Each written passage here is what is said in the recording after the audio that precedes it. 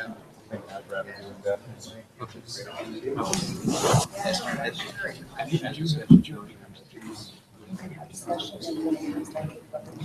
Everything we're saying is going out over the air, so watch out. We're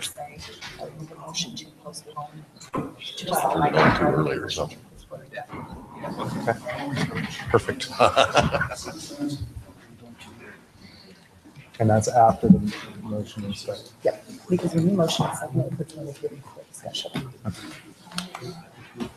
And do we have to, I'm assuming we have to give a reason why we want to. That's only if we want to abstain because we have an interest, you have to say why. Perfect. Because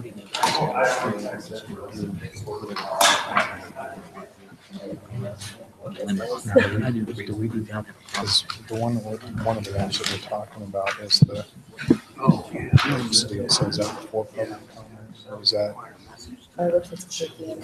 No. Right, but that's basically as soon as this motion is seconded, I would come back and say that. Oh, you can talk about it as long as you want.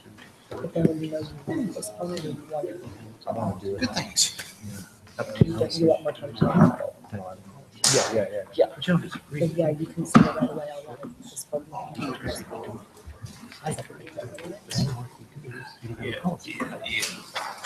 So we're going to have some discussion.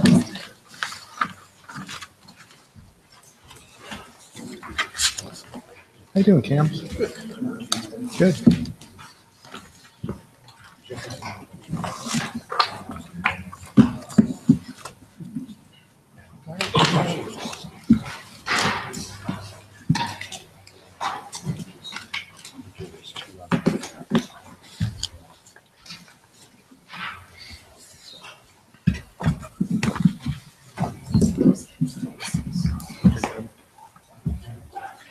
Is this the only change to this?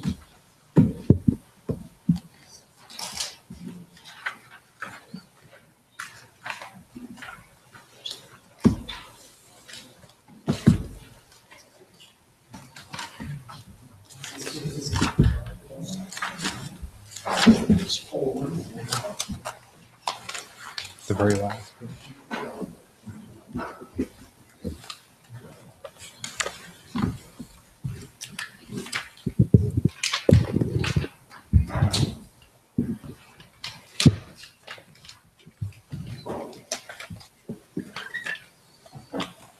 You should only have an I1 and an I2. Or an I1, not an I2.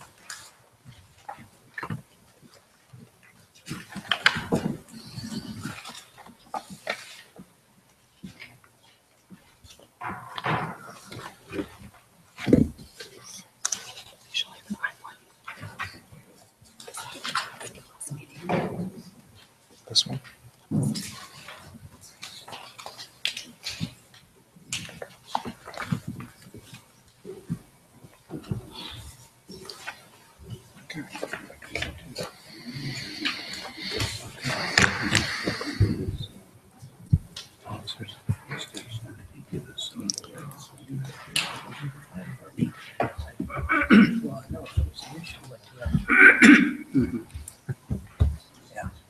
I agree with you.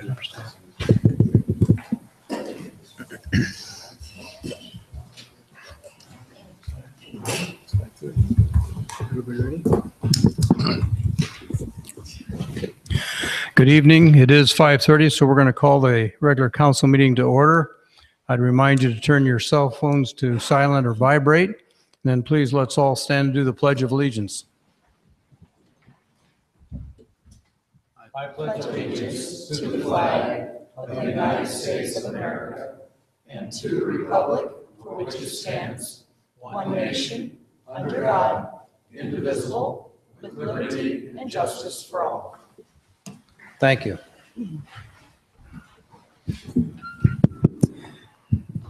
Amanda, would you please take the roll? Councilmember Stevens. Here. Councilmember Strebe. Here. Councilmember Dalby. Here. Councilmember Myers. Here. Councilmember Rowe. Here. Mayor Lazio. Here. Items on the consent agenda. Minutes from regular meeting number 39 on November 21st, 2017 is presented. Appointment of Catherine Wellburner to the Zoning Board of Adjustment, term to expire December 12th, 2022. Purchase a John Deere utility tractor and 11-foot rear mower for the Parks Department for $45,500 from Sinclair Tractor. Payment to Chestnut Siding Company in the amount of $4,517 for the South Fire Station installation project. Remove outdated and/or inapplicable policies from the City Policy Manual. Resolution number 256, 2017, approving the work as final and complete and approving final pay requests for the Phase 5, Division 3 of the 2016 Sewer Rehab Project. Resolution number 258, 2017, approving the contract, bond, and certificate of insurance for the East Main Street Reconstruction Project. Resolution number 262, 2017, setting the date for a public hearing on the disposition of city-owned property located at 1230 South Sheridan. Beer and or liquor applications, Casey's General Store, number 2208, 1603 West 2nd Street, La Guadalupana, 301 Church Street, El Rancho Grande, 232 East Main Street, Casey's General Store, number 1678, 346 Richmond, and the Owl's Nest Bar and Grill, 116 South Court Street, all applications pending final inspections. Is there a motion? Excuse me, move the consent agenda as presented. Second. Take the roll. Councilmember Stevens? Yes. Councilmember Strebe? Yes. Councilmember Dalby? Yes. Councilmember Myers? Yes. Councilmember Rowe? Yes. Item C, I need an approval for tonight's agenda. So moved. Second. Councilmember Stevens? Yes. Councilmember Strebe? Yes. Councilmember Dalby? Yes. Councilmember Myers? Yes. Councilmember Rowe? Yes. At this time, I'd like to call on City Administrator Andy Morris, and he's going to talk about some items that are under reports and bring us up to date on some projects he's working on. So Andy, you have the floor. Very good. Thank you, Mayor. The very first item you see listed, and this was mentioned at the previous meeting, just a reminder to everyone, particularly to council members, and that's the home-based Iowa meeting is going to be held December 7th. That's on Thursday at the Bridgeview Center from 3 to 5 p.m. As you well know, that's the program that the Chamber's worked on pretty assiduously in the last couple of months that recognizes veterans and also tries to tie them into employment opportunities in the city of Atumwa and Wapello County. The next item you will note, attempting to schedule website presentations. One of the items I've shared with council, I wanted to wait till we got into the new calendar year because our schedules are kind of challenged this time of the year, is to start looking at some of the presentations from those entities that have given us proposals for our website. As you well know, our website needs to be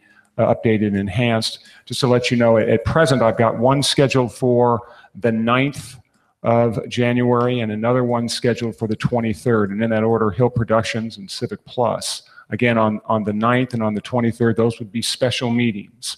I'm also getting some calls from other entities. Neapolitan Labs is another one that I've spoken with recently.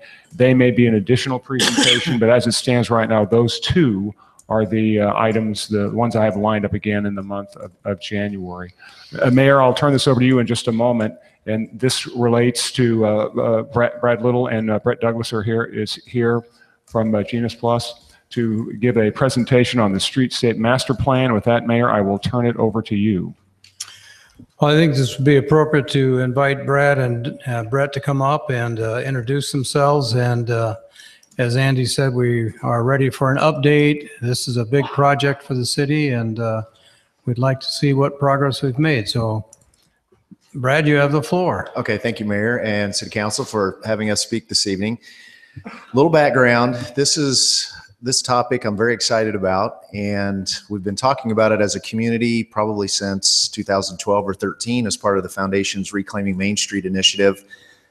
This is the same stream of consciousness that brought us the parking lot, Canteen Alley, some of the other streetscapes, Market Street Bridge, all of the things that are around making our community more attractive, more navigable and easier to get around, but mainly more aesthetic and appealing to everyone. So the topic tonight, and I'm pleased and my pleasure to introduce Brett Douglas with Genus Landscape Architect. We had a town hall meeting at Hotel Atumwa in May of 2015 where we really went public with Brett and his firm around this notion of a master streetscape plan for the Main Street District from the 100 block Washington Street over to Jefferson. And our first big swing at what an entire streetscape program could look like from building front to building front and down below with infrastructure. And so to set the table for Brett, we've had great cooperation from Larry Seals and his department, from Jody, from Andy, Joe Helfenberger before Andy, previous mayors and administration. So this has been a long conversation that's gotten us to this point.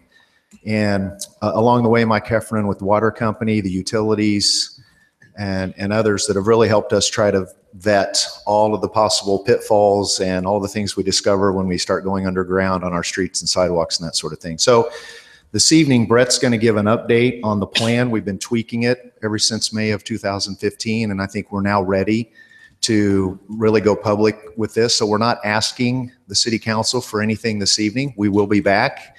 Brett will talk more about that for an ask and a commitment, because we have a couple of grant opportunities early next year. But tonight is really just to inform all of you, to share with you the plan, to field questions, and then to let you all digest what we have to share this evening over the holidays. And then we all get back together in January and talk about numbers and some commitments and some other grant opportunities that Area 15 Regional Planning has kind of dug up for us. And then we'll really need to start talking about commitments and is this a go or a no-go. So with that said, it's my pleasure to introduce Brett Douglas with Genus Landscape Architect.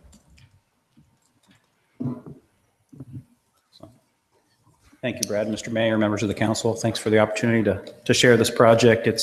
I was telling Brad Little just last week that I think we started in the summer of 2014 working on the streetscape plan. And so we're a little over 3 years into this, and in my 20-year career, this has been absolutely one of the most rewarding collaborations that I've experienced thus far in a little over 3 years in terms of what we've accomplished. Next. So you see, we started with diagrams. We started with conceptual plans on paper of what we could do in downtown Ottumwa, realizing that there were many opportunities, to say the least. Next. We moved into what are the top priorities. Out of that top priority list, we started looking at opportunities through some funding opportunities that came available through Iowa Economic Development Authority and the Jefferson Street parking lot. Main Street became apparent that was a highlight area with all of the facade work that was happening. What could a 3-block project look like? And then how could we take it even further? And that's where the Canteen Alley projects came about, and how did those all lace together to capitalize on the wonderful improvements? And could we really make it happen? Next. And you can see, you're probably all very familiar with the Jefferson Street parking lot. This was really that first piece for us at a site level of how we take a basic urban parking lot and make it something more. How do we clean the water and make that a very attractive public space? And how do we set the bar for downtown Ottumwa? Next. And then moving into phase 1 of Canteen Alley with the help of the Ottumwa Regional Legacy Foundation. We took a very small passageway and really made that a vibrant opportunity for pedestrian pass through into next phase 2, which is under construction right now. These photos are a couple weeks old. I think completion is definitely on the horizon here. I think maybe the last batch of concrete was poured today, and the unit pavers will finish up here in a couple of weeks. And with a little arm twisting, I think the public artists will get their components finished within a few weeks. So we're getting really, really close and excited. Everybody's been a good partner in this, and I'm excited we're going to get this done here this year. Next. So now we're on to Main Street. Wonderful, wonderful effort by the Main Street Facade Program and what you guys have done in the little bit of time that I've been down here. The buildings are getting ready. The facades are there. What do we do to connect the dots? What do we do to improve the public infrastructure? Make this ADA compliant, make this walkable, make it a safe, vibrant connector for all of these great spaces. Next. So the plan, which is up here for the 100 block through the 300 block, really looks at maximizing your opportunity to, again, connect those dots with pedestrians. We're reorganizing the parking a little bit. So to make it more consistent of a sidewalk treatment for pedestrians, all parking is proposed to be parallel. So we have one block that currently has some angled parking. Making that shift, again, gives us nice, consistent sidewalks. We do lose a few parking spaces, and that's yet to be determined, the final number there. But there's a lot of easy opportunities on the side streets to pick those parking spaces back up. Your downtown is unique in that you currently have a mid-block crossing that's promoted on each of those blocks. We've chosen to celebrate that mid-block crossing, which I'll talk about here shortly, and add some amenities there. One of the things that we noticed when we first came to town in downtown Ottumwa is you lack trees. There are very few trees, very little green in downtown. We think this is an opportunity to invest in the soils and invest in the planting areas so that we can grow trees. There's a lot of benefits to that, and that's a separate conversation, but trees throughout the corridor are certainly going to help the livability of Main Street. Next. Creature comforts, all those things that go into making a great public space. We've already started here about a year ago. You've seen some new benches pop up across downtown, so providing seating, providing upgraded lighting, LED lights that'll reduce your energy consumption, provide better photometrics across the sidewalks, across the streets, unit pavers to warm some of the areas, litter receptacles, and banners to promote downtown and Ottumwa in general. And we're exploring, there are certainly no commitments at this point, but we're exploring green infrastructure opportunities. So where there are opportunities to take stormwater and treat that before it goes into the storm system, or absorb that and recharge your groundwater, we certainly want to look at that, and we'll come back to you at a later date and show you what options there are. Next. So as I mentioned, the trees, you can see here, we're getting trees on approximately 30-foot spacing up and down both sides of the street. Next. And in terms of scale, if any of you have been to downtown Des Moines in the East Village, it just so happens, and this is about a block from my office, our sidewalk section on Main Street is about identical to what East Locust has in downtown. So approximately 13-foot width from the building face to the outside of the curb, you'd be looking at something very similar here. So it's about a 6-foot wide pedestrian zone. And a lot of folks initially react to that and say, boy, that's not wide enough, we need more. But I think most would agree that there are more people, more density in downtown Des Moines and East Village here, and this works just fine every day of the week. Next. And so here's your section. Again, parallel parking on the edges. We are narrowing the drive lanes just a little bit. That's still an acceptable width for buses and all your typical street traffic. That allows us, again, to promote pedestrian circulation, give a little bit back on the sidewalk zones. Next. Mid-block crossings. Next. We really want to highlight this and make it a feature. We see it as an opportunity to create an area for public art within the bump out zones that you see in the paving. So this bump out here and here is an area for public art.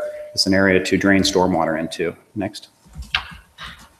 So you can see these gardens where we would have seating opportunities, planted landscape, calms traffic. It slows folks down through there as the road narrows here. But we really, if we're going to do this at a mid-block crossing, we really want to promote safety there. So we really want to call out the difference in materials and have contrast in materials and narrow that roadway. Next. And you can see a diagram here of water running along the face of the curb, and a curb inlet here, and water would go into those garden spaces. Next. And then recharge, and anything that was over more than capacity would have a way to get out through a pipe that would connect back up to the storm system. Next. The crossroads, a lot of topography here in downtown Ottumwa. So we felt like the intersections, not only are they one of the more visible areas to pedestrians, but also to cars. You know, everybody's coming through in each direction at the crossroads. Next. It's really an opportunity for us to become what I'll call an urban sponge. So all of that rainwater that's coming down off the hill that's maybe coming too fast and misses those storm drains or bypasses because of that velocity, we have the opportunity, if the project moves in this direction, to pick that water up with permeable paving in the intersections. Next. And that might look something like this, where it's a very warm pedestrian scale intersection bump outs at all of the crosswalks. Those would be updated with cast iron truncated domes, which are very durable from a public works perspective. They handle the snow plows about as well as anything can. And those bump outs give us an opportunity for vegetation, and gives us an opportunity to shorten that pedestrian crosswalk. So with each of those, we're reducing that pedestrian crossing by 12 to 16 feet. So It's a much, much safer environment for pedestrians. Next. Bioswale and sidewalk filters. I would put this in the alternate category right now. It's one of those components that we are exploring. We've been encouraged to explore this through the Iowa Economic Development Authority. There may be some grant opportunities with this. Next.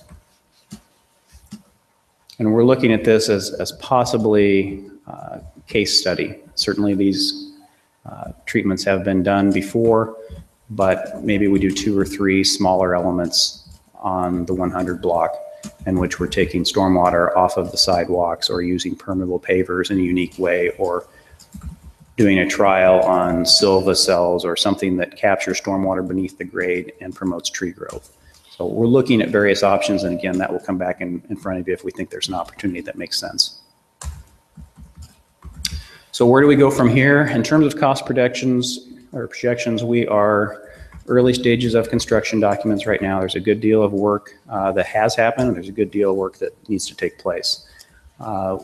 We think right now that we're looking a little north of a $5.5 million project, and I will offer that in a conservative fashion right now because it does contain public art monies. It has design contingency in there. That includes a construction administration allowance and materials and labor escalation. So there are some factors built in there, and we've tried to be conservative with our unit costs right now. Next. Funding opportunities, how are we going to pay for this? Really what we're hoping for, what I'm hoping for tonight is to give all of you an introduction to the project. One of the next steps here, as Brad mentioned, is to start considering grant opportunities. And if we're going to consider grant opportunities, it is a public infrastructure, a City of Ottumwa project, and certainly would need council support in order to move forward in applying for those grants. So if there was any type of ask, it would be for all of you to consider lending your support to the project to move forward in that grant application process. We think there are monies, well, we know there are monies available. We have to have a great project, which I think we do. We have to meet all of the timelines and the grant application material and get that submitted here this year. You can see the dates there, a couple of them in April, but we've got a total of just shy of $2 million of grant monies that are out there that we know of. And we think this project is a strong candidate for. Certainly doesn't guarantee that we would receive those funds, but again, with your support, we'd like to pursue those. Next. Lastly, schedule. If the project moves forward as we think it could, we would apply for the grants and see how the monies come forward and adjust the project accordingly. We do need to get in front of stakeholders again. So one of the typical things in a project like this is as we get down to the details, we like to meet with everybody at the city, make sure things are coordinated, but also meet with all business owners or property owners. Things such as deliveries, the details, all of the nitty gritty has to be discussed for a project like this to take place. We think we could be completed if everything moves forward in a timely fashion with documents in 2018, could put the project out to bid next winter. And we envision, given the scale of the project, that it's likely a 2-season construction process. So in the best case scenario, in terms of timeliness, we'd be looking at a 2019-2020 construction period, project complete around November or December of 2020. Be happy to answer any questions. Okay. Any immediate questions or comments? Brett, you might make some reference. You've done this in another community, so we're not an experiment for you? You are not an experiment. We've completed a number of projects across Iowa and several in Des Moines, and just finished a big 2.5 block project in downtown Iowa City and gone through that process. So it's not a new type of project or scale for us. I guess I got a comment, not so much a question, just a comment on the design and what I see so far on there.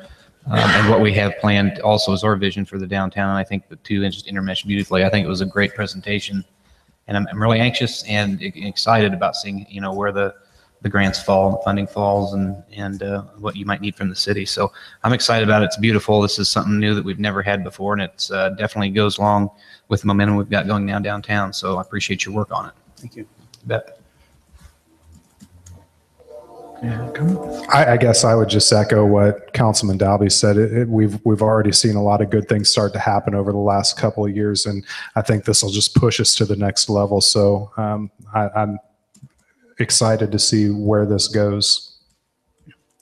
I think, Brett, you might mention, I know there's been some other discussion that with this timing that you've talked about, if there's some grant funds available for 18, 19, it might give us, the city, a little more time to look at financing through planful decisions about 19, 20. Can you just make a comment about that? Yeah, and I think that fed a lot into our current timing. As you know, Mayor, we've been working on this project for a while and have kind of delayed, I won't say decision-making, but just the timing of it, and put a lot of strategy and thought into how we structure the project. And at one time, it was a 2-block project, and in conversations with Mr. Seals and Legacy Foundation and others at the city, we moved it to a 3-block project because we do think that expands our opportunity to think about how we handle it fiscally, but it also opens up the scale of the project potentially, depending on the market, to be a larger project, which we have a better draw for contractors. One of the challenges that we've experienced working in Ottumwa is there's a limited pool of contractors, and getting good unit costs and good bids. The scale of the project is important, and certainly the timeliness of it. So we feel like we put ourselves in a good position and have been very thoughtful and strategic about moving the project forward. Any other questions or comments?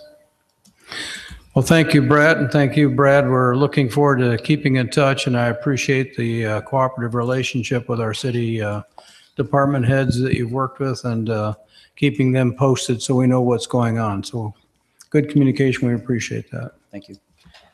Okay, I'd like to go back to Andy and see if you have a couple more items, I believe. Yes, Mr. Mayor, there are 2 items, and both of these are specific to the police department. The very first one, you should have in front of you a memo. This is dated today, and this speaks to the issue of 12-hour shifts at the police department. This is something that was discussed at length this past summer. And the memo that was put together today, our apologies, you received one of these, I believe, about a week ago. This is quite frankly a bit of a cleanup, responsive memo to this. Joni Keith, our city attorney, and I put this memo together. That having been said, Chief McAndrew is with us here this evening, and Mayor, if it's all right with you and the council members, would like the chief to step forward and put in context anyway these 12-hour shifts. Okay. Good evening, Chief. We're glad to hear from you. So. Good evening, Council and Mayor. As you know, we had a meeting here, I believe in September, and the council made recommendation to move the patrol division to 12-hour shifts. The union had met, I believe, with several council members and discussed how they wanted to go to 12-hour shifts. Our standpoint for the last couple of months has been that we just don't have enough people to go to 12-hour shifts. However, council did vote on it and did have us start moving towards the 12-hour shifts. We were supposed to go to 12-hour shifts in January.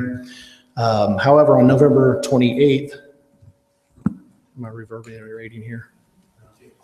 Okay. On November 28th, I received an email from union representatives of the Ottumwa Police Union. That would be John Thomas, who spoke at our meeting, if you recall. He said that in his email that it would be irresponsible and unreasonable to believe or even attempt to implement 12-hour shifts in January of 2018. So what we're looking at is the union is wanting to move that back to July of next year. So this was a legislative decision to go to 12-hour shifts. I have the council's recommendation to go to 12-hour shifts. I believe it was in 60 days. So I think we're going to do a staff summary for the next council meeting and ask the council to allow us to move back the 12-hour shifts at least until July of next year. Mr. Mayor, I don't mean to interrupt, but I do want to point out I think it's good to get obviously some sense of the council. We're not asking for legislative action this evening, though. That's correct. We're preparing a staff summary, and that'll be at the next council meeting, asking for permission to delay the migrating to the 12-hour shifts. I would just want to note that we don't know how many people we're going to have working next July. There's no guarantees that we'll have enough people working next July to go to the 12-hour shifts. As a side note, just today I was informed that one of my officers that we just hired is going to be leaving for a year deployment with the National Guard beginning in July. So we also have people with medical issues. You just never know how many people you're going to have working. So it's pretty tough to set a hard date of moving to 12-hour shifts in July when we don't know how many people we're going to have working at that time. So I think we'll draft this staff summary to where you can recommend that we move to 12-hour shifts when we have enough people. That may not be July. We'll have to assess it at that point. Mr. Mayor, one other item, Chief, that you and I spoke about and wish you would mention it, and that relates to the issue of not just the 12-hour shifts, but also the issue of negotiation. Yes. We would like to be able to negotiate with the union on the 12-hour shifts. We're basically talking contract issues here. And we need to have the authority for me, the city administrator, the city attorney, to meet with the union and negotiate going to the 12-hour shifts rather than just having rather a mandate of you will go to 12-hour shifts. With a mandate, we pretty much lose our power to negotiate. And I think we do need some authority to negotiate this topic rather than have a mandate. I'd be happy to answer any questions you have about that. Any questions for the chief? Any comments? Your Honor, I got a quick question here. Chief, I know this was kind of a tough transition or attempt for a transition, but first of all, I can remember back when we passed this and presented this, and I think there may have been some confusion. You know, our what we said and what we passed was implementing immediately, right, or within 60 days. And I think most of us up here, know that sometimes things come up that aren't possible. Manpower, obviously, you know that better than anybody else, and I don't think this council is going to stand in the way of working with you and giving you room to implement this only when it works. I mean, there's no point in implementing it if it doesn't work or you don't have enough people. And I think we all realized that and knew that. Just a quick question: when after we passed this action, were you able to then sit down with the union and negotiate at that point? It's really not much of a negotiation because council voted on it and we were told to go to the 12-hour shifts. We want to be able to negotiate with the union. Maybe we'll go to 12-hour shifts, maybe we won't. Both sides want something, and both of us have to give and take a little bit in order to come to this 12-hour shifts. I'm not opposed to the 12-hour shifts at all. I think that we do need to be able to negotiate, however, with the union. This is going to be a very expensive proposition. We're hiring 3 people. We went from 2,080 hours to 2,184 hours, I believe. That's another position. Each officer is going to be working another 100 hours a year. And I think we need to negotiate over topics like that. Johnny, this may be a question for you, and I'm sorry, Bob, I cut you off. When we went to this 12-hour shift, we did some investigating on our own, and in the state of Iowa, as far as public safety officials being able to work an extended amount of hours without paying overtime, does that apply here in this case? We're talking about a big expense or an increase in expense here. I was unaware that this would be a huge increase once we had the personnel to do it. Fair labor standards dictate when overtime needs to be paid. Under the current union contract, it's overtime after 8 hours. However, under fair labor standards, there's a distinction for law enforcement. And for instance, overtime's not paid for the fire department until 56 hours occurs. So there'll be some changes that and we've started the negotiation process. It's just by the mandate kind of handicapped us in our ability to negotiate. But yeah, that will affect the amount of overtime. But again, you've got to remember you're adding 100 hours per officer per year. So their budget is going to be different, quite a bit higher than would have been the case under an 8-hour, regular 40-hour work week. Thank you for that. Councilman Rowe. It's my understanding, and maybe this is one of those issues like what Councilman Dalby was saying. When the spirit of when we made this recommendation was that the contract, at least to some extent, would be opened up anyway, because we would be negotiating not only the 12-hour shifts but some compensation elements as well. So I don't think anybody was against the idea of opening that whole piece of the contract up for negotiations. As a matter of fact, if I remember correctly, Joni, we specifically discussed having the ability to negotiate certain pieces of that. So I don't think that anybody up here really had a problem with opening the contract up to begin with.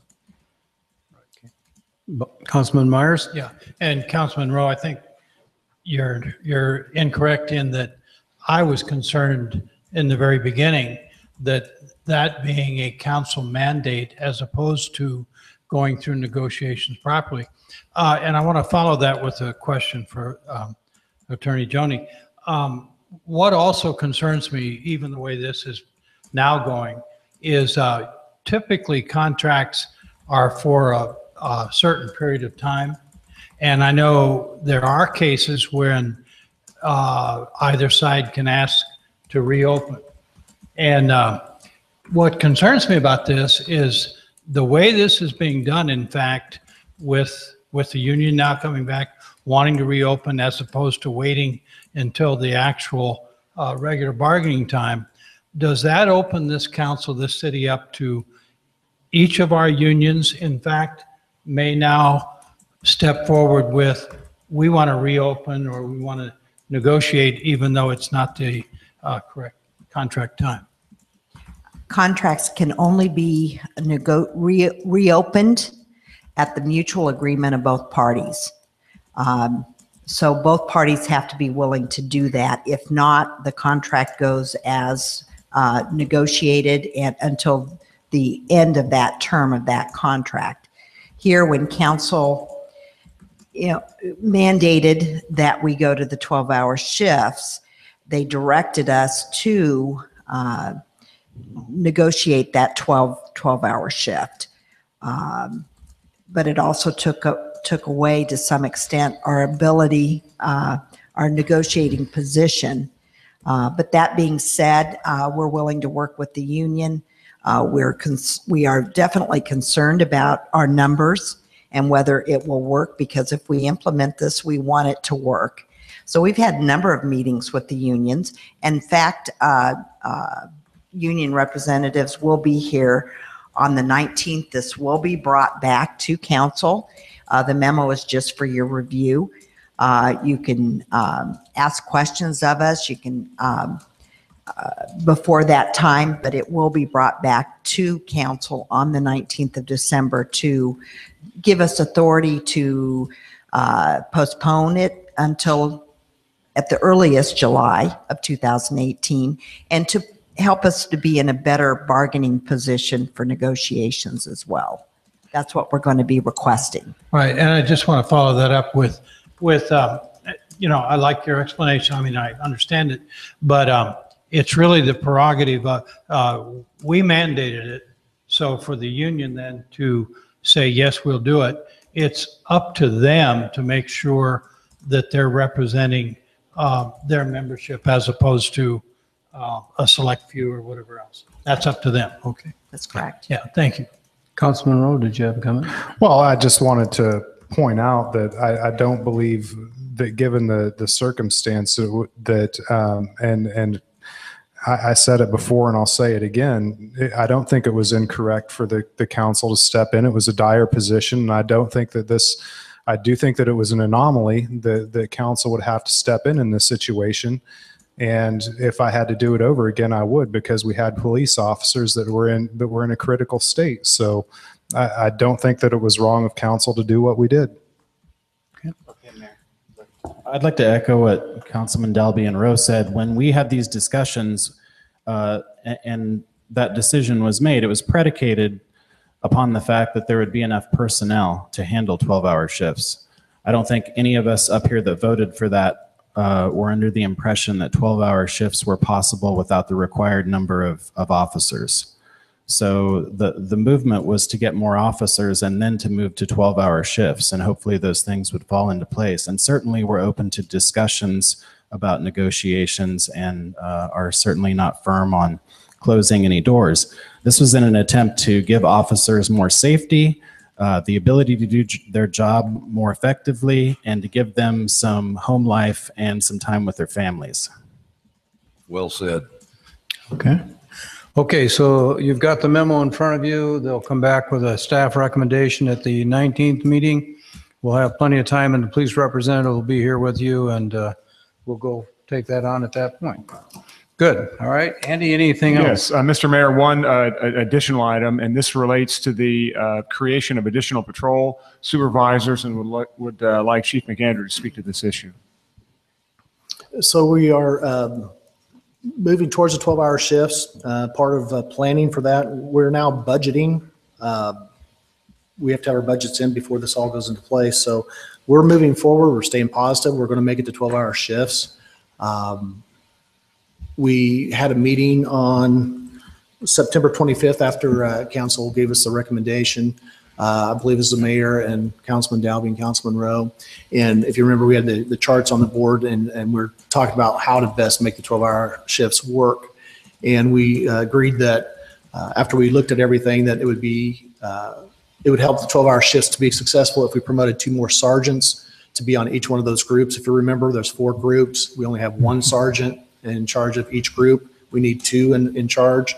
So we need 2 more sergeants to be assigned to those groups to make the 12 hours work. So we're doing our budgeting process right now. So we've got to get on the ball. So we're ready in July if we do this. So I'll be asking at the next council meeting to create those 2 positions. So we'll have the supervisory staff ready to go. Is that clear to everybody? Okay. Very good. Thank you, Chief. Thank you. Andy, anything else? That's all I have. Thank you, Mayor. The only thing, Chief, I would mention, and this is just a personal thing, we had a great ceremony down at your law center on last Thursday. We recognized 4 of your officers for their valor and their safety to our fire department, actually.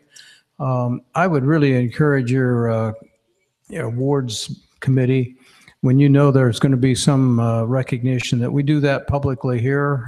We had a lot of family and relatives that were present, and I think we should honor those people publicly and give them the same recognition we do other city employees. So Right. If you can work that out, that'd be great. There will be another one after the case is closed. The reason that the public wasn't invited to that was because this is an open case.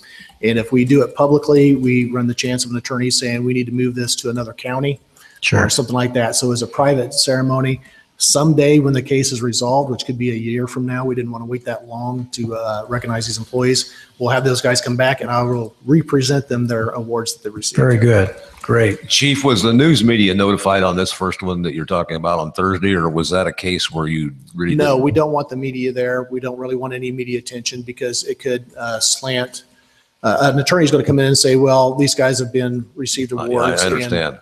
Yeah. But even if the case was closed, could you include the news media? Yeah, if it would be totally different. If this case was completely over and the criminal and civil was all over with, then we would have the media there and we'd made a big deal out of it. Very good. Thank you, Chief. Item E in our agenda, is there anyone in the audience that wants to address an item on the agenda? And we do have one so far. We'll call you at the time that item is being discussed and give you a chance to make your comments at that point. So let's move to item F. Approve the financial and staff support for the Fly Ottumwa Air Show. Recommendation, determine if the Fly Ottumwa Air Show meets the requirements to be a city-sponsored event with financial and staff support. Move the recommendation as presented. Second.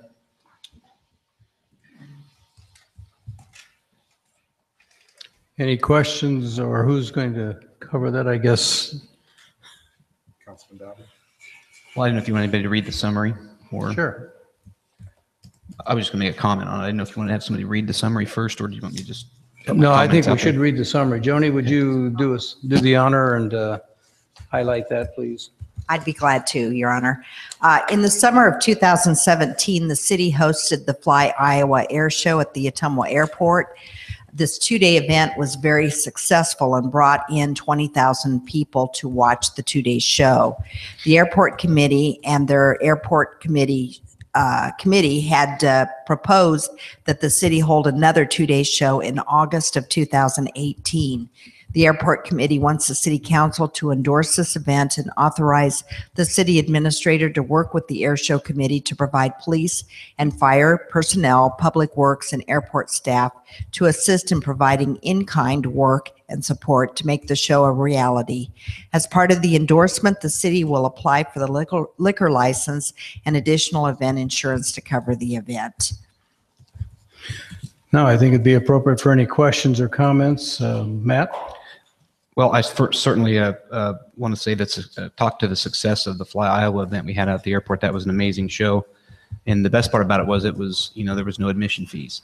And so I took my family to it. I had a great time. I think I know the citizens do too as well. And, I would definitely endorse, having another event at the airport, even on a yearly basis. I mean, we even got some reachers and feelers out for a small commercial air service. So we reaped a lot of rewards from that one air show. However, one thing I would say is, and I've discussed this before, when we do events in the city and call them free, they're actually not free. We have to, pay personnel, and we have to pay insurance and stuff. And most of the time, and like with the Fly Iowa event, it was no big deal. But I think maybe moving forward, before we commit to financials on an event or events, we come up with, a policy that kind of puts a top dollar limit on that. So, we're in kind of a time where we have to watch every dollar. And so I would just think it'd be a good action by the council, or a consideration by the council, to look at a policy and see how much we want to spend on these events each year, because we very well may have more. Obviously, we're having more events that people want to attend, and I certainly support them and endorse them and love them and go to them. And I think the people do too. But I think we do need a policy, and I would be curious to what the other members think. Mark? And I would again agree with what Councilman Dalby said. There was an event here a couple of years ago in town that obviously had a lot of expense tied to it, and I sat as one of the finance co-chairs of that, and I remember writing a couple of rather large checks to the city of Ottumwa to pay for overtime expenses, public works expenses, spray paint, things like that. Again, I think it's great also that we have all these public events, but we need to be cognizant of the fact that this is taxpayer dollars that we're dealing with, and we do need to be careful not to spend it in a way that is not best in the best interest of the taxpayer. And if we want to have city-sponsored events, there has to be some accountability by the organization that's putting it together to make sure that the true cost of the event is covered by them. Mr. Myers? Yeah, well, and I sure agree with Matt and with Mark that future council develop some type of guideline.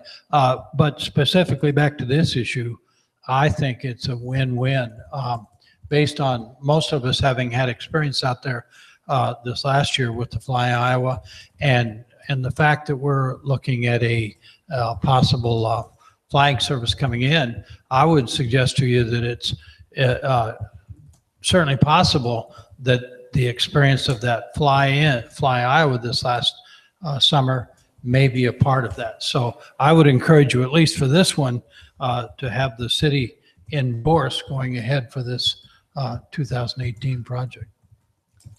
Mr. Mayor, one last question or comment on this as it relates to developing a policy. That's certainly something staff can do if that's the desire of council. Obviously, it will not, should council decide to endorse this evening, there won't be enough time to do that. I can certainly work with staff and reach out to some other outside agencies and put something together. One of the items I know we have spoke about, one of the items I think that needs to be addressed in any policy that's developed as it relates to subsidies or assistance or go as far as endorsement is the issue of public versus private dollars, which is a legal issue, as we all know, where you have to be very careful and meticulous about mixing public dollars for private events. So that's something that I would, if that's the desire of council, we'll certainly move on that, but that's certainly an element I think needs to be added to the corpus of the policy. Thank you. I got a quick question for Sure. Joni. Joni, what do you think might be a rough time frame to have a policy developed? I know this takes into account a lot of events and things we've had here for years, and you know, about parades and things like that. You know, how long would that take to write a policy that would be detailed enough to have something in front of us? I mean, we all want to support it and you know, be financially, you know, accountable to a certain point, but I just think we need a policy out there that kind of gives a top dollar so we're all protected. It's not going to be done overnight. And Well, I there's a figured lot that. of ramifications to think about what you want to incorporate in that policy.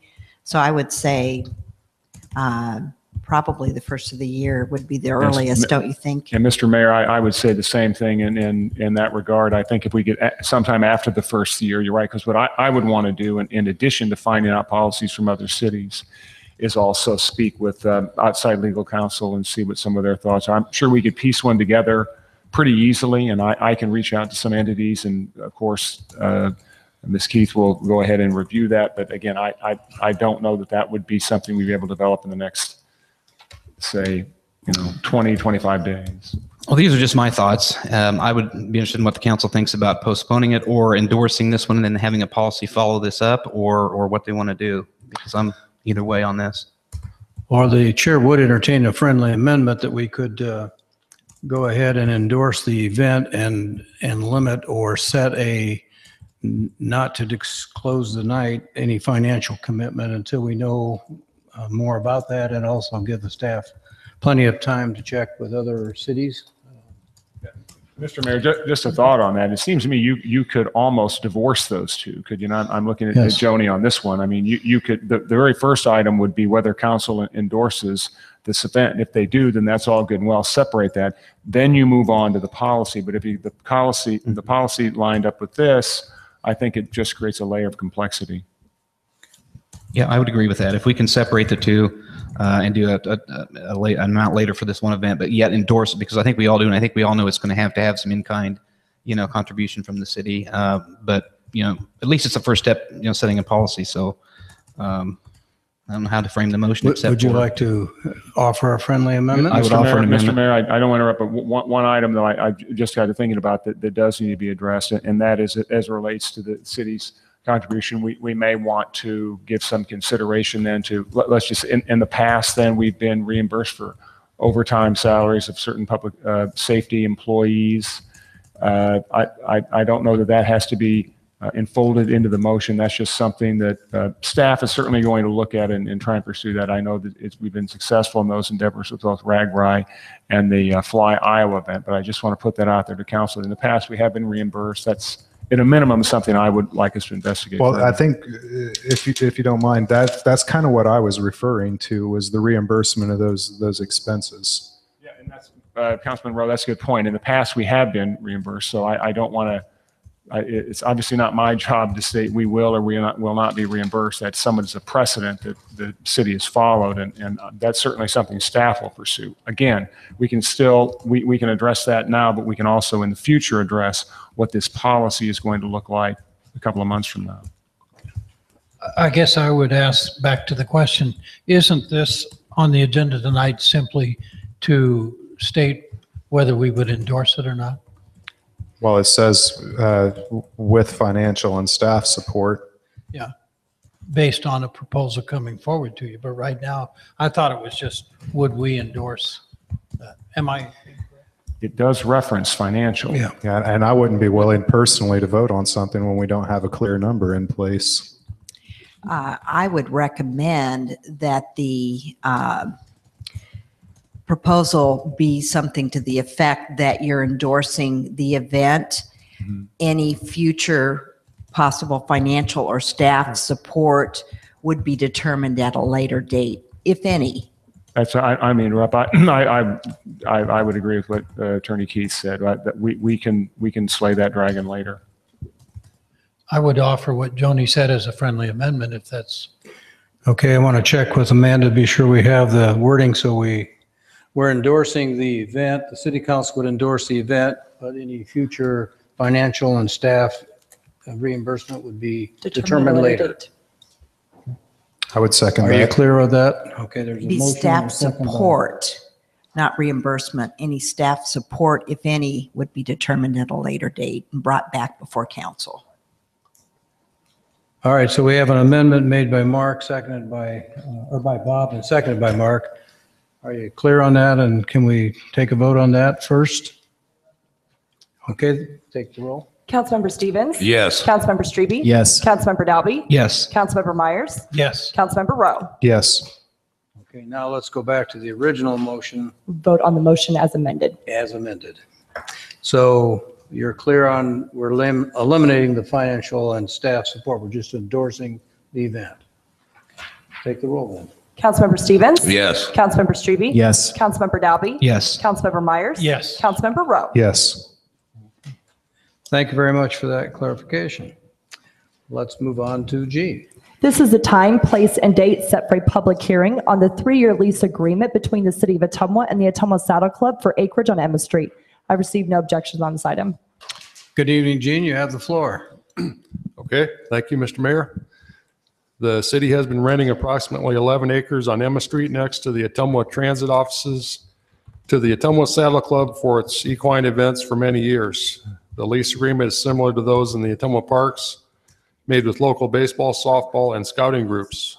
The Saddle Club would continue to pay the city the sum of $10 per year, pay to maintain the structures it has erected, and pay all maintenance and utility costs for the usage of said area.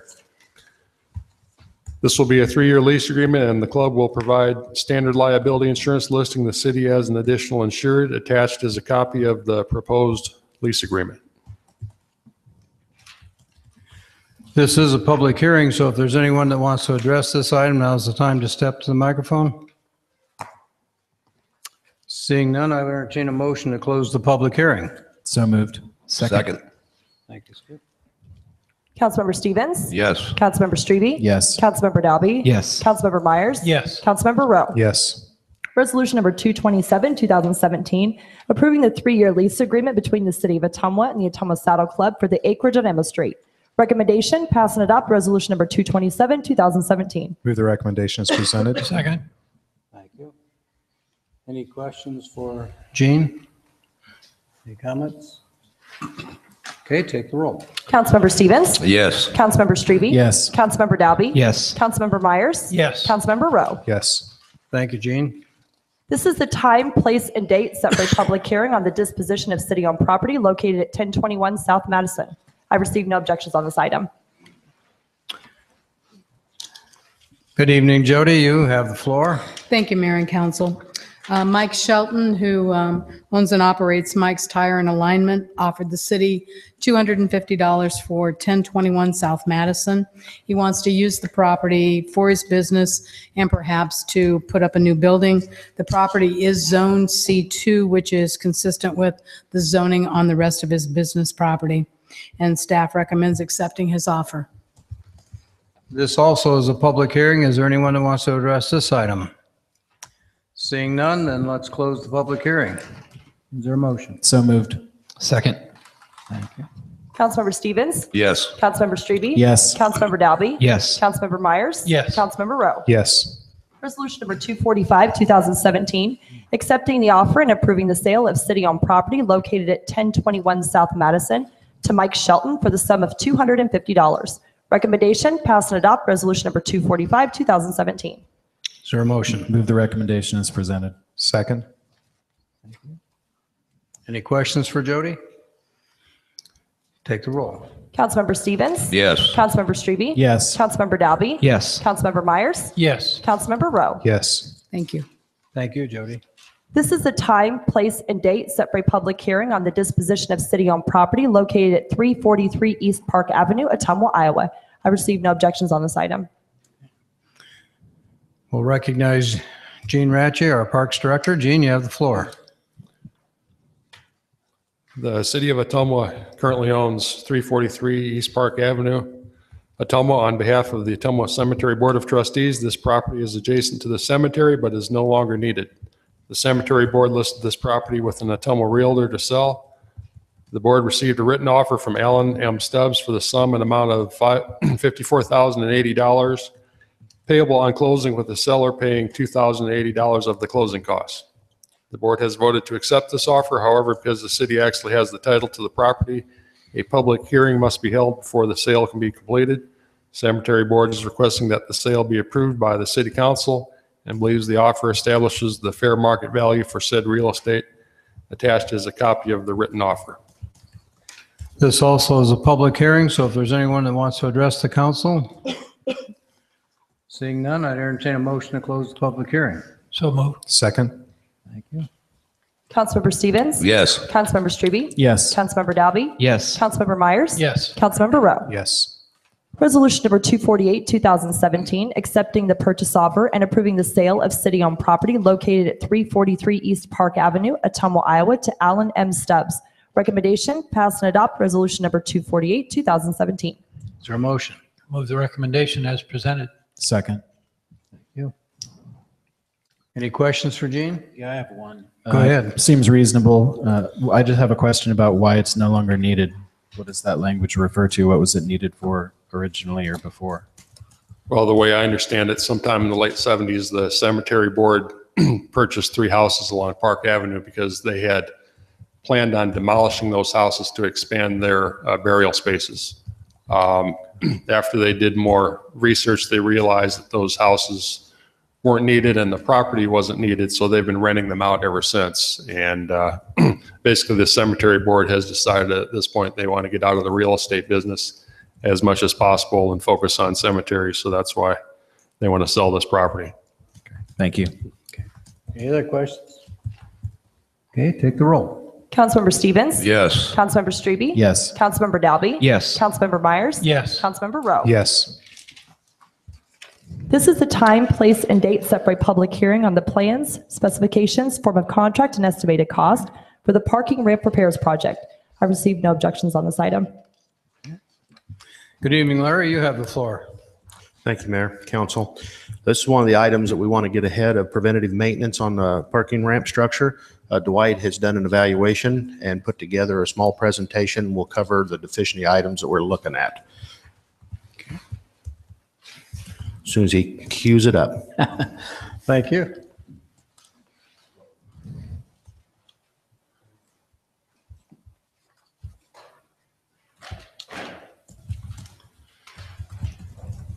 Good evening, Council. I just want to start out and just go through a few series of pictures that shows you some of the problems that I saw with the parking ramp and what this project will rectify. As you can see here, this is the lower slab on grade, and right there you can see that old caulk line. That was the original caulk line. This slab here has settled a good 8 inches. And fortunately, it's not a structural component of the ramp, so this isn't a real cause for concern. But what is a concern is that because of the settling, it has changed the way the water is running off of this parking ramp. I can have the next one. Throughout that lower slab, you'll see areas where the concrete has spalled and cracked. Next one.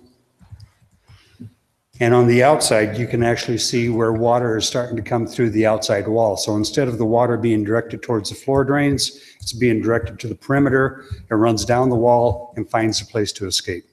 Next one. Here's another area where the water is coming out from underneath. Next. Now this is a joint between the precast panels. The double T precast panels comprise the floor of the parking ramp. And in each of these areas, there are 2 steel clips that are spaced about 4 feet on center. These steel clips are welded together, and they provide stability throughout the entire structure. Because of the vehicles running over the top of them, they're subjected to a tremendous amount of vibration. In time, these welds break, and that's what we're seeing here at these places. You can see a little bit of concrete starting to break away there, as well as up here.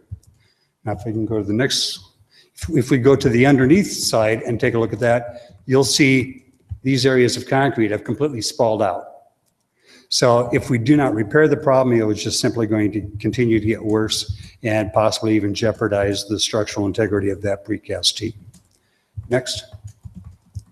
Here's another joint. You can see right there where the caulk joint, you can see daylight through it. That's typical throughout the entire parking ramp. These joints need to be recaulked, and that's part of the scope of the work.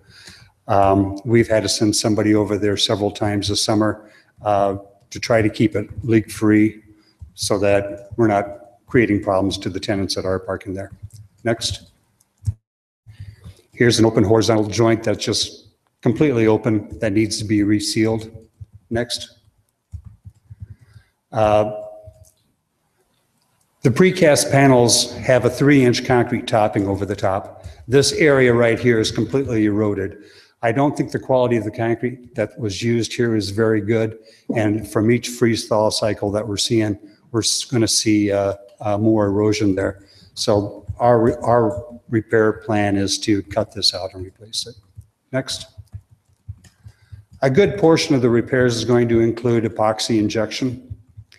This is on the lower level, but you can see right here, there's a crack that goes from down there all the way up to there. And it may be a settlement crack. It may be because we have differential movement between the structure and this. This is actually a retaining wall here that we're having differential movement there. But anyway, at this point, we're recommending that crack be receive the epoxy injection. If you look at the stem of this precast, that it is actually about an inch above this concrete ledge here. So if we can get that support back in that precast piece, we don't have to worry about the loss of the structural issues there. Next. One other thing that we observed, there is a lateral crack across many of the precast members. And these are other areas that we're just calling for that to receive epoxy injection. Here's another precast piece. The lateral crack has actually gone down into the stem, which if we don't fix that will become a cause for concern. And that's all I have on the pictures.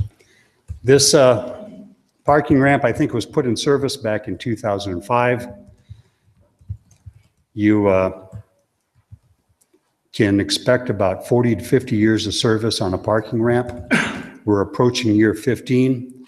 The opinion of cost for the repairs that we're planning to do is about $143,000.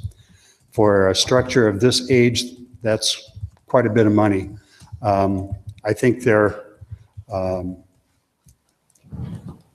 is the potential that over the life cycle of this parking ramp that you may see above average cost to keep this parking ramp under repair. Is the parking ramp safe? Absolutely. What I'm saying is just it's going to be an above average cost to keep the parking ramp maintained. Any questions? Just a comment, Dwight. I'm glad that you're doing what you and the engineering staff's doing what you're doing, because this type of maintenance has been lax for a long, long time. And I think if you continue on, and I know you've been to both fire stations and Bridgeview, and if you continue on, we're going to get to the point where we're not spending a boatload of money on problems after we let them go too far. And I appreciate your efforts. I think it's the thing to do. Thank you. This is a public hearing, so if there's anyone in the audience that wants to address this item, now is the time to step up.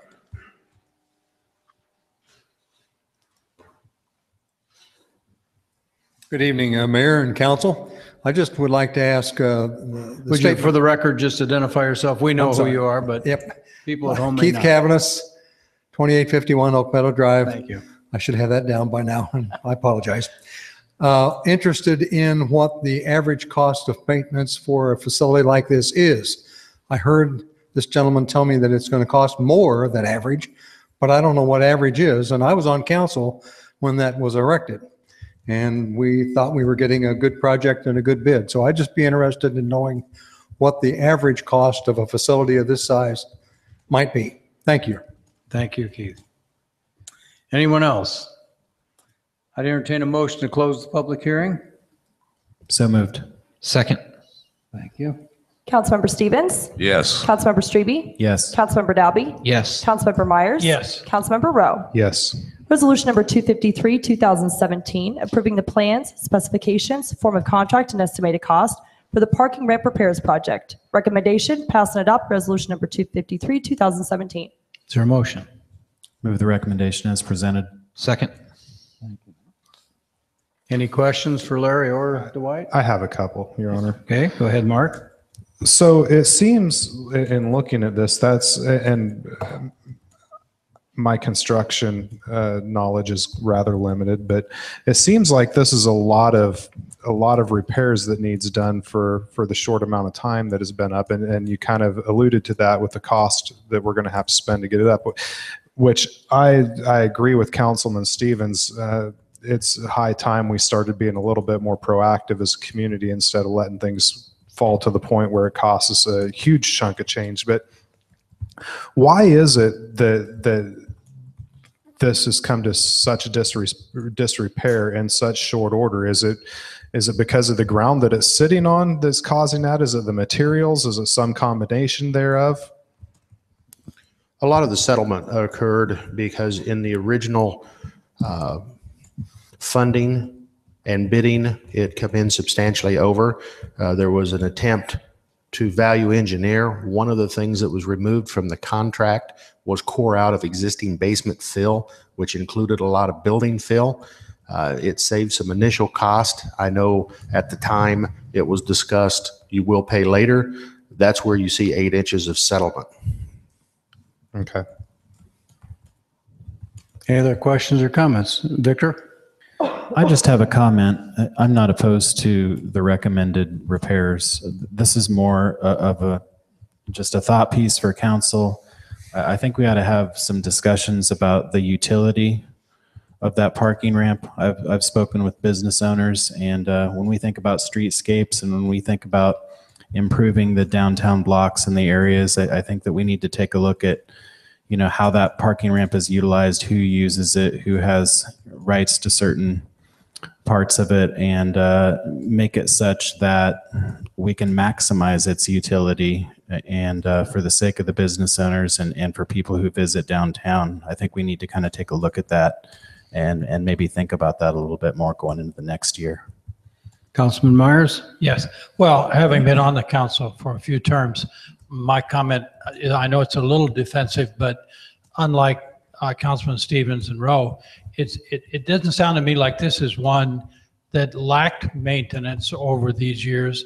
It sounds to me, Dwight, like you're suggesting that the construction, whether it's the panels or whatever else, was maybe not the quality that we expected being built into it. And then also, Dwight, could you answer Mr. Cavanagh's question? Is there a way that you can answer it? What would the average, is there an average maintenance cost? I can do some research and come up with that information. That's something that I'm not going to be able to pull right off the top of my head, but it'll take a fair amount of research and time. We can pull that together. It's not going to be something I can do overnight or in a few days. It's going to take some research. Okay, and I understand, and I know Mr. Cavanagh does too. You've got to compare apples and apples. So for you to be able to say, well, it definitely should have lasted 25 years prior to any of this being done, I understand you can't do that. So, but to answer the first part of your question, I do believe there are some quality issues involved with this ramp.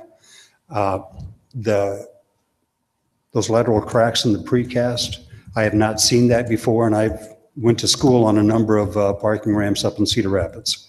So there are some quality control issues that I don't think were addressed at the time of construction. Thank you. Yeah. Any other questions, comments? I got a possible comment and question. There's no doubt that parking ramp has served the parking needs downtown very well.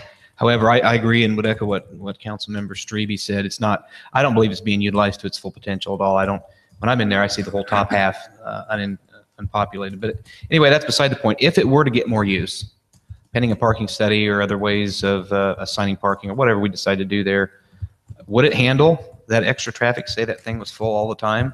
with the quality issues you bring up, would you think it would, I mean, would it last 10 years, 20 years, or would it be safe for all that weight? Well, your worst case scenario would be if it's full all the time, which just means that there's more maintenance items that have to be addressed on a more needed basis. It's not the answer I was looking for. But thank you for being honest. Okay. I think the other thing we might comment on is there is a parking lot study going on right now with the Regional Planning Commission, and maybe they will have some data that we don't have right now that'll help us later on. So when they have that completed, they can share that with the council, and I think that will give us a total picture of what's going on with all of our parking lots. So. Okay. All right. Motion's made and seconded. Any other final questions? If not, take the roll, Amanda. Councilmember Stevens? Yes. Councilmember Strebe? Yes. Councilmember Dalby? Yes. Councilmember Myers? Yes. Councilmember Rowe? Yes. This is the time, place, and date set for a public hearing on the plans, specifications, form of contract, and estimated cost for the beach renovations Phase 3 Project 2018. I received no objections on this item. Okay. Gene, looks like you're back up.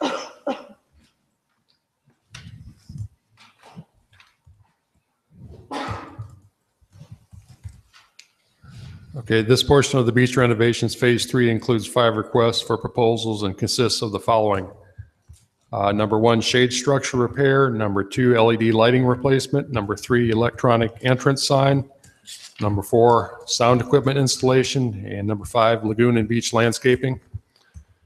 Proposals will be received and opened by the City of Ottumwa on January 10th, 2018. The RFP response report and award recommendations will be presented at the City Council meeting on January 16th, 2018, or at a later date as determined by the staff. Construction for these RFPs is expected to occur this coming construction season, with each RFP having a unique completion date.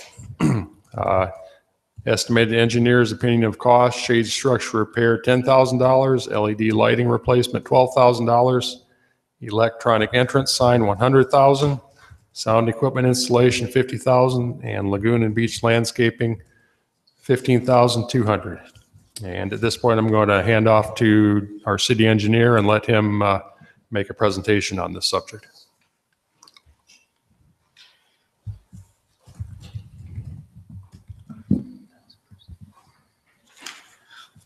RFP number 1, which is the shade structure repair. It's a pretty straightforward project. We're just trying to do some repairs. And Nancy Emanuel and some of her friends have volunteered to paint it. So what this RFP comprises of just repairing the shade structures to get it ready for paint. And what we are doing on is there's this group of 3 over here, this group of 3 up here, this group of 4 here, and this one out here in the park. Those are the 4. Those are the 11 structures that are going to be worked on. RFP number 2, which is the LED lighting. This is in the indoor pool facility, and the reason we are moving forward on this is because we already have a contract awarded to repaint the pools. So during the month of March, these pools are going to be drained, which is going to be the ideal time for us to replace these lights. So all these HID lights up here are going to get replaced with LED. Next photo. This is above the training pool. You can see in the reflection here that we've got linear fluorescent lights. Those will be replaced with LED as well. Now, RFP number 3 is electronic entrance sign.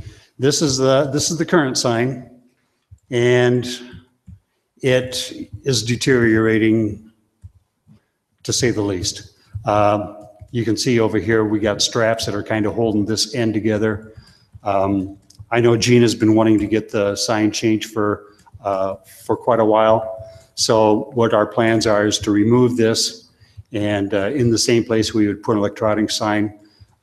Next slide is a concept of something. This is similar to what the Bridgeview Center sign is, where we have a static sign up above which has the beach logo, and then down below is 2 to 4 electronic LEDs, 2 to 4 lines of lettering display, about 24 feet high, about 12 feet wide, and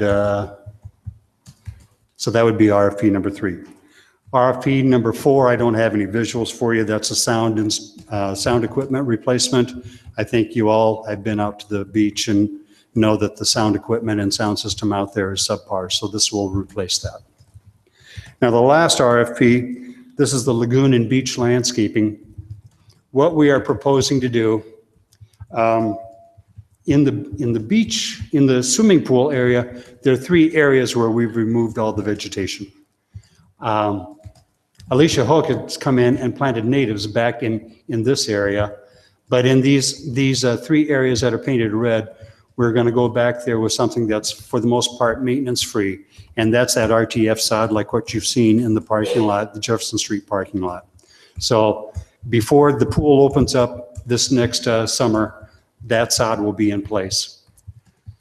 Now, another part of that RFP is we're going to plant native flowers and grasses along a 15-foot buffer along this lagoon. Now, from what I found out way back when the DNR came in here and gave us some ideas on how to manage the geese. And one of their recommendations is to do this buffer along the lagoon. Anything that the geese cannot see through, they will not go through. They may fly over the top of it, but they won't walk through it. So what our plans are is to plant these native flowers and native grasses. It's going to be a long duration process.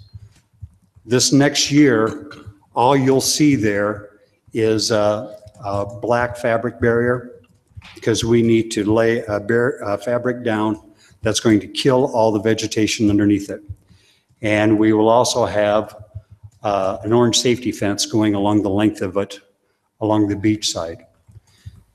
That will be like that until fall. In the fall, we'll pull up the black fabric, then we'll place all the native seeding and lay down a geojute, and then that will be like that until next spring. And next spring, we hope to have some germination. That first year, we will keep it no longer than 6 inches. So our Parks Department will be out there with the weed whackers just keeping it down, because it's going to take a number of years for the natives to come up. That first year, pretty much all you'll see is weeds. But as long as we keep the weeds knocked down where the sunlight can get down to the ground, those natives will work on developing their root system. But we won't probably see them until the following year. So like I said, it's going to be like a 3-year process to do this. So I indulge your patience on this. I've been in this process on a couple of other projects. The wait is worth it. I've had conversations with Alicia Hoke. I think she'll concur that the wait is worth it. I've also talked with, I forget his name, the guy out at Baker from Pioneer Ridge. So they've both given me the input on this, and both think it's a worthwhile project. And I think that's pretty much it for the RFP number 5. Okay. Any questions?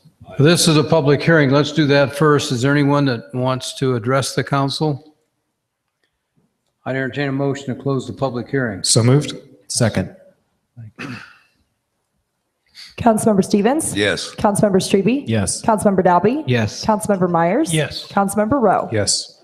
Resolution number 254, 2017, approving the plans, specifications, form of contract, and estimated cost for the beach renovations Phase 3 project 2018. Recommendation, pass and adopt resolution number 254, 2017. Is there a motion? Move the recommendation as presented. Second. Thank you. Okay. Skip, I know you have a question. The original sign at the beach was donated by ISU, which is now Alliant Energy, when the beach was built. Has anybody contacted them to see if they'd be interested in maybe updating that sign? And this may be a question for Gene, I don't know.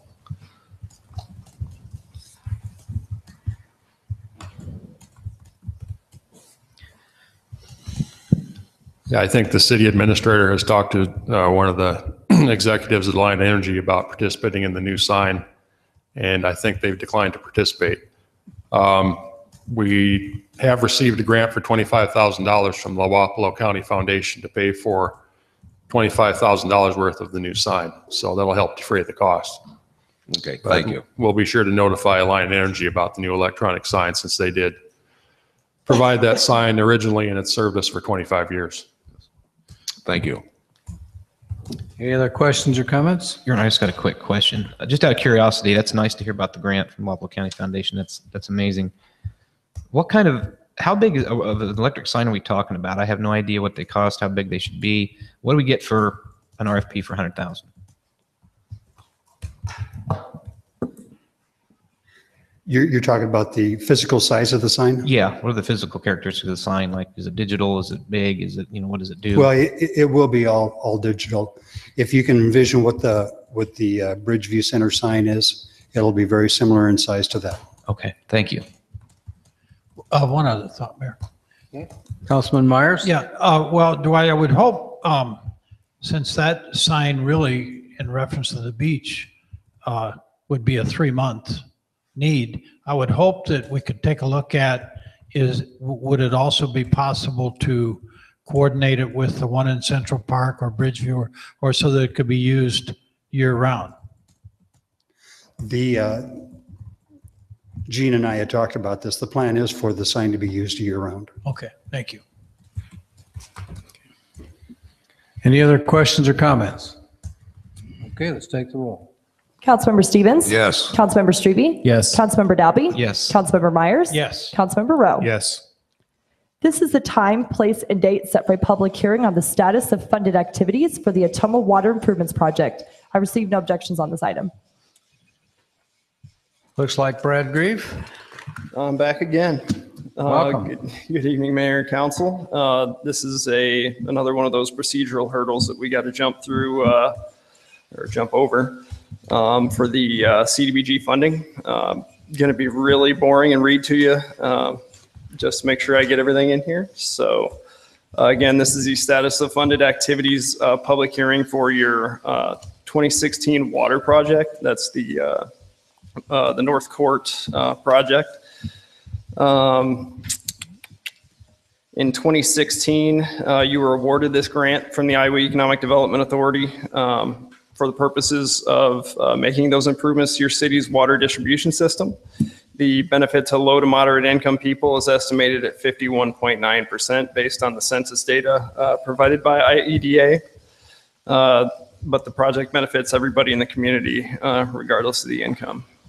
The city applied for and was awarded $800,000 in CDBG funds.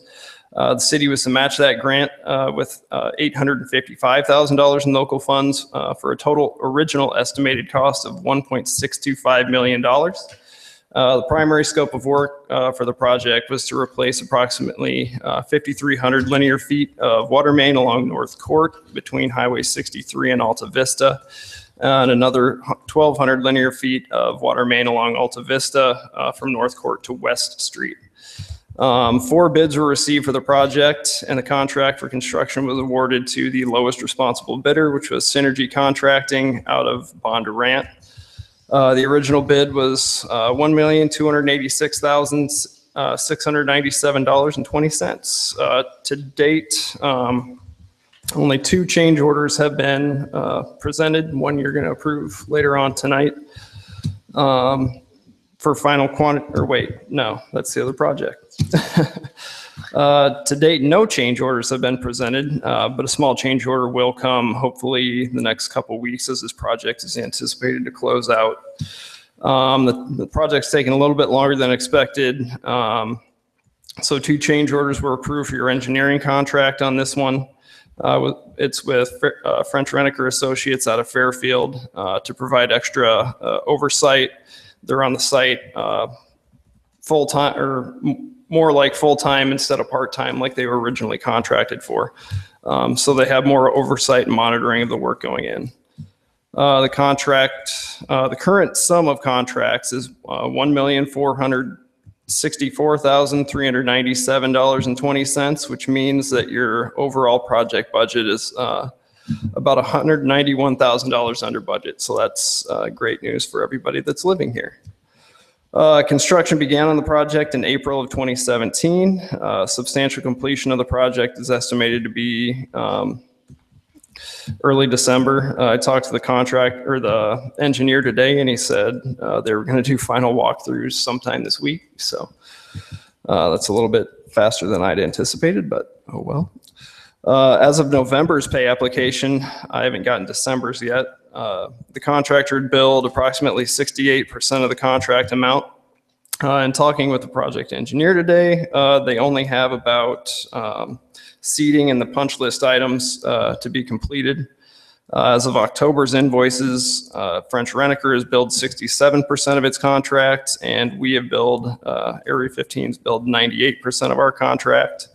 Your end date's July 31st, 2019, so you're well ahead of schedule, and IEDA is going to look favorably on good performance. So, and just to kind of, while we're talking about project cost savings, your sewer project that Larry's going to, I think, talk about a little later is going to end up about 20 grand under budget. So that's very positive news. Okay, this is a public hearing. If there's anybody who wants to comment, now's the time to hear from you. Seeing none, let's close the public hearing. So moved. Second. Thank you.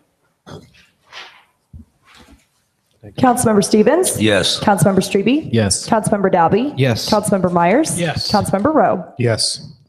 Resolution number 255, 2017, approving change order number 2 for the 2016 sewer rehab project, Phase 5, Division 3.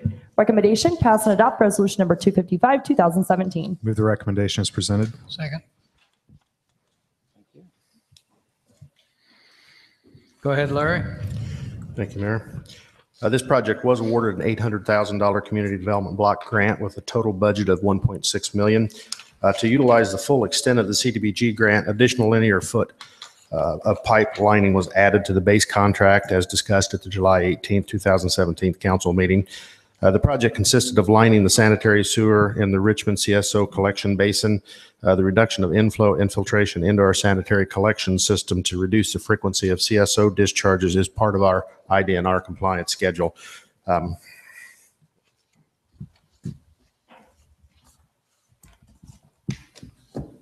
We put together a little, just kind of an overview and a PowerPoint. One of the things that we wanted to point out, and we have a short video we wanted to show, because this is one of the projects that generated quite a few questions from citizens. I'm sure that most of you probably at some point went by this process and seen where the contractor was set up in the center of the street doing the lining process. One of the things, when you convert the number of linear feet that we did, it was slightly over 28,000. That's 5.35 miles that we were able to line.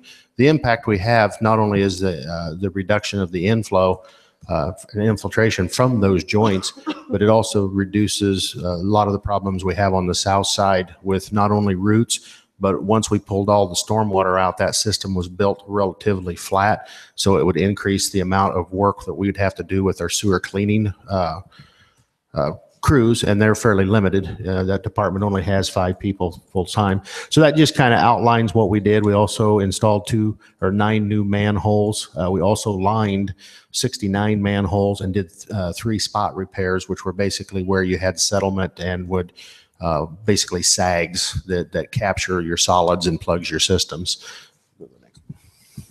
That's just a visual map of everything that we were able to cover with this first lining grant in this area. Would you kick that little video on? We did just a slightly over a 2-minute video, just kind of show you the process. And again, for those that's viewing from home, we kind of wanted to show how that worked. I don't know how many of the council was able to get out and see that. Okay. This is where they go through and they actually clean the pipe first before they inspect, and that's where they have to get the debris out prior to inserting the liner. You do not want your debris material between the liner and the pipe. You also inspect to make sure that you don't have any structural needs to repair prior to inserting your liner.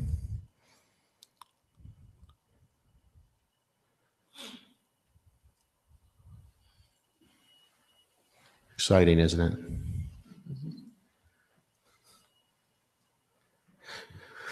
This is a tap cutter. So when you have protruding taps, that particular one is clay.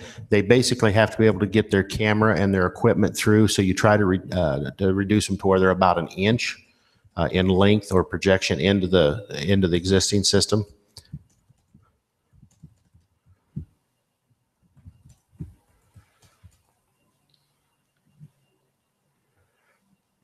Now this process, the liner itself, they bring from their facility in a refrigerated truck. It's already impregnated with the resin.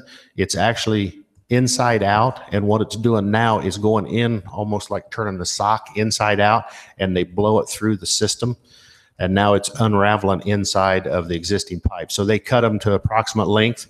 That's why you don't look at that manhole when it's coming through. But we always thought that was kind of neat. We've had a lot of questions. And then it goes through kind of the process of preheating. You bring it up to a lower temperature of 120, and because it's thermal set resin.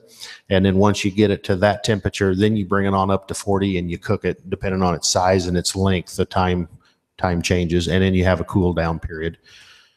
This process is where they go in any tap that you covered, because that's one of the initial things you do after you're clean is to figure out which taps are active, which are abandoned, which were never used. So that's just how they cut the liner away from your tap. That's all done, remote camera systems, remote robots, basically. And that's what the finished product looks like. And then again, that's looking up. There is a second process that we didn't do that's very expensive, which is called a top hat, that goes up your liner, and it actually goes in and it's injected up the lateral about 4 feet.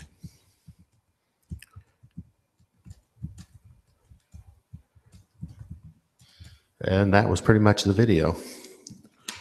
Okay. Change order 1 decreased the original contract amount from $1,313.45 to $1,330,113. That's what we brought to that earlier council meeting. The second change order is where we wanted to utilize the full grant. So we added $229,712.54 of additional length into the lines with a new contract sum of $1,559,825.99. Okay. Any questions for Larry? Your Honor, I got a comment. Nice job on the video. I think it's always nice when you do that. You've done several of them now, and it gives the public a chance to see what we're doing and what you're doing and the companies are doing when they're out there with the streets. I appreciate it. Like I said, this one generated a lot of interest with the steam shooting up. Everybody was kind of curious. Right. A lot of drive-by spectators. You'd see them come by multiple times. Thank you for that. Hearing none, take the roll. Councilmember Stevens? Yes. Councilmember Strebe? Yes. Councilmember Dalby? Yes. Councilmember Myers? Yeah, Councilmember Rowe? Yes. Resolution number 257, 2017, approving change order number 2 for the beach renovations phase 2, contract C, boiler HVAC equipment repairs project. Recommendation, pass and adopt resolution number 257, 2017. Is there a motion? Move the recommendation. Second. Thank you. Gene, go ahead. The city council approved the contract in the amount of $92,895 to Maher Plumbing and Heating of Ottumwa through resolution number 179-2017 on August 15th, 2017 for contract C boiler HVAC equipment repairs for the beach renovations phase 2 project, and approve change order number 1 in the amount of $848 for additional thermostats on October 3rd, 2017. Change order number 2 consists of adding repairs to the piping manifold located in the pit between the wave and kiddie pools discovered during diagnostic tests on the various piping systems. The additional work was quoted by Maher for $3,550. ACO Unlimited, another contractor on site, working on site, quoted $4,922.70 to perform the same work. The completion date remains May 18th, 2018. You can see the contract C summary. The phase 2 project summary to date is as follows. Concrete repairs, $360,315. Pool filter equipment replacement, $133,016.25.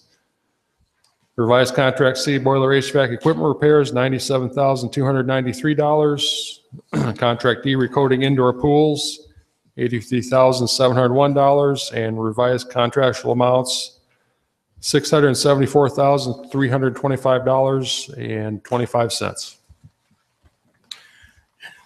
Any questions for Gene? Of course, I've got a question. Thank you, Your Honor. Gene, I don't know if you know this or Dwight May or somebody else. With all these repairs being completed in the phases and going through all this, I know we built a lot of contingency into the project because we knew there would be things that we didn't know about. I was just wondering on an overall project, are we staying relatively close to what we budgeted? Are we under or are we over?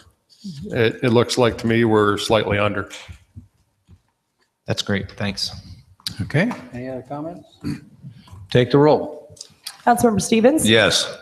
Councilmember Strebe? Yes. Councilmember Dalby? Yes.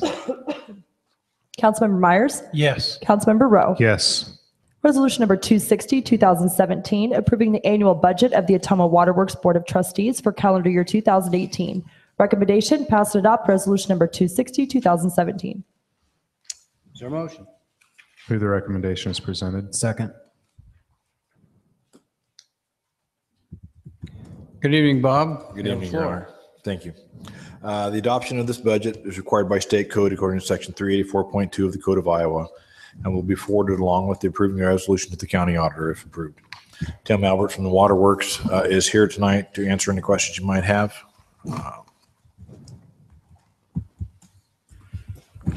Good evening, Tim.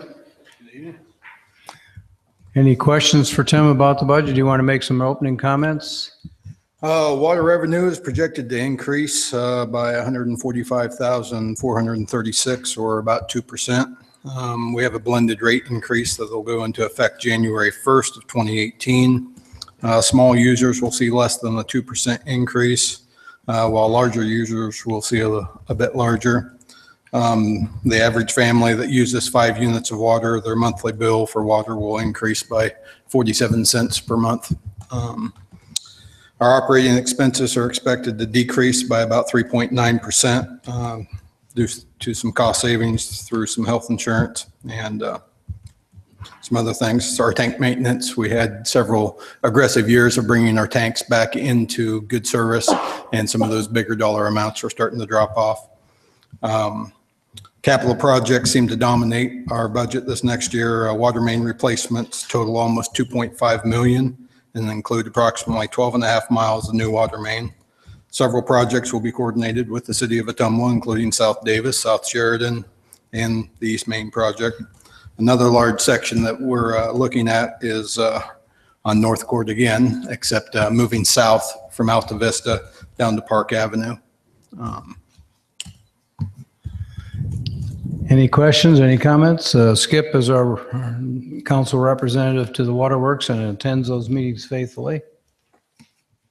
Mark? Quick question. What's the average direct payroll increase for next year?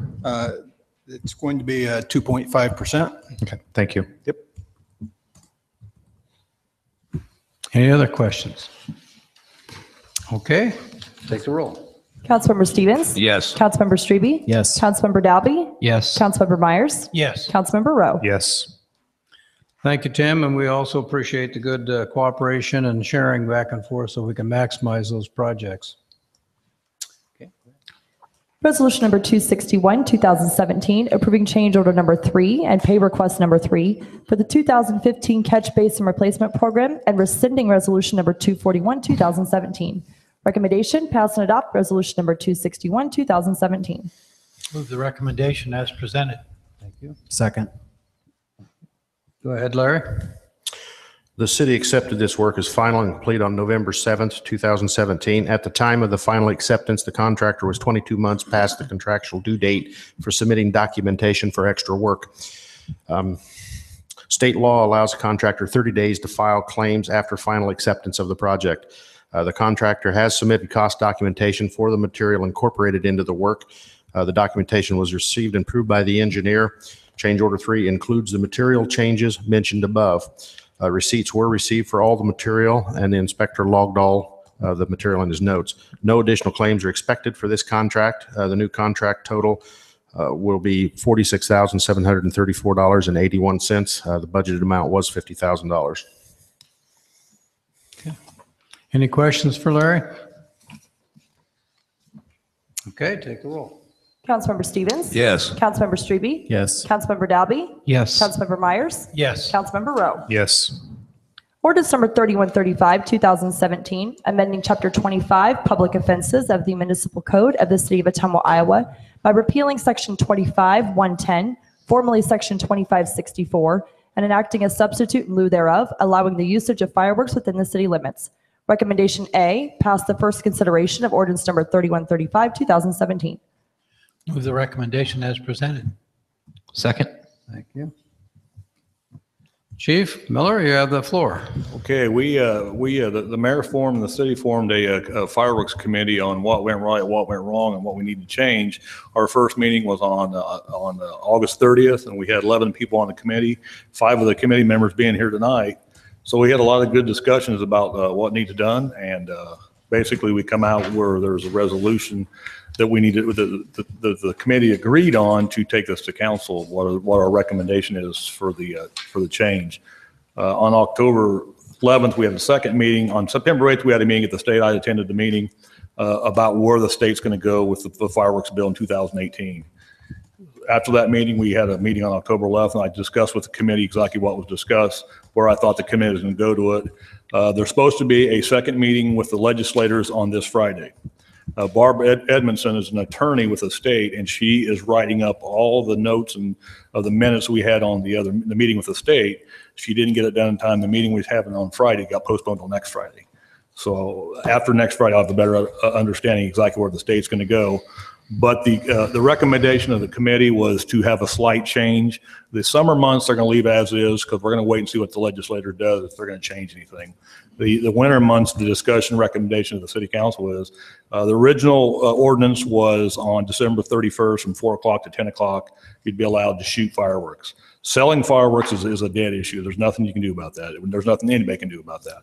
So the recommendation from the committee was to, on December 29th and 30th, be allowed to use fireworks from 4 o'clock to 10 o'clock, and on December 31st, be allowed to use fireworks from 4 o'clock till 1 o'clock in the morning. Okay, before we get council comments, we do have Trudy Cavanis that wanted to address the council. So Trudy, please step up. Trudy Cavanis, 2851 Oak Meadow Drive. I was on the committee, and I just wanted to say we had a lot of discussion, both for and against. And I think we came to a good agreement on this particular change in the resolution. And I just would like to have you support this change. And again, as the chief said, it is kind of a moving thing until the state gets it all settled down and so on and so forth. So thank you very much. Thank you, and thank you for serving on the committee. Okay, council, I have some comments. Mark, we'll go down the. So I have a couple of concerns about this. Number one, right before the council meeting, we spoke with the administrative assistant, Katie King, and her number two call volume issue this year was the fireworks. And most of those people wanted to see a more compressed time schedule than what we had for the 4th of July. And I can only assume that they would feel the same way about New Year's Eve as what they do about the 4th of July. So I guess that's my first concern. And my second concern is moving too quickly on an ordinance and then having the state come back and possibly change that so everything we did was for naught.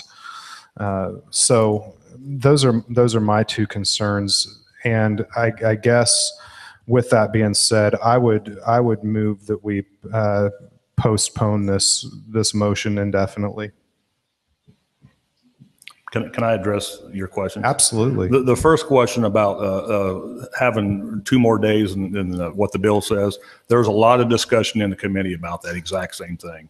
And it was decided, most of the members decided, had made comments that it's going to be really, really cold out, and who's going to shoot fireworks in the wintertime? We had a lot of them comments. The comments regarding what Katie had received, I have never, ever heard that. That's the first time I've heard this tonight. So, and on next Friday, when we have this meeting, I'll have a really good understanding of where they're going to go with this in 2018.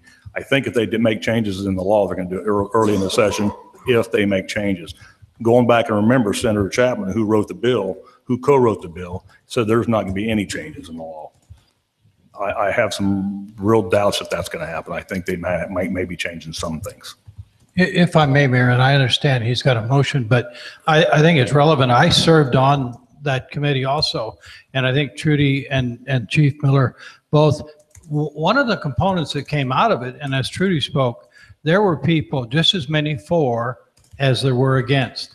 But one thing I think, Tony, we're leaving out of this is why the extended days was the committee, and even those against it felt like we went back to the issue of enforcement. Mm-hmm. And so one of the persons that was adamantly against fireworks said, you know, one of the problems that may have happened in the summer was we didn't indicate quick enough a timeline.